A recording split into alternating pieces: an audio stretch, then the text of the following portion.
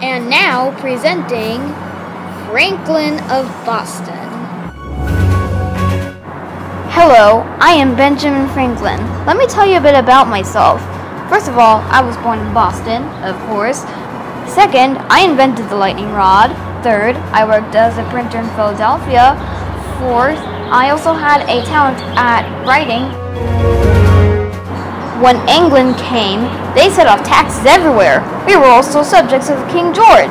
And worse, they set taxes on everything printed on paper.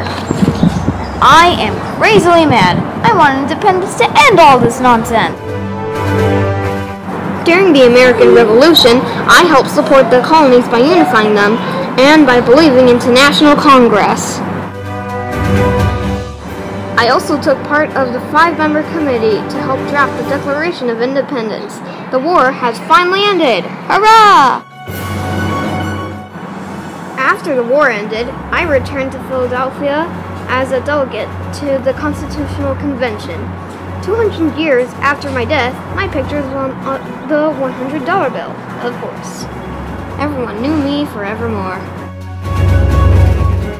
And that's all about me. Farewell!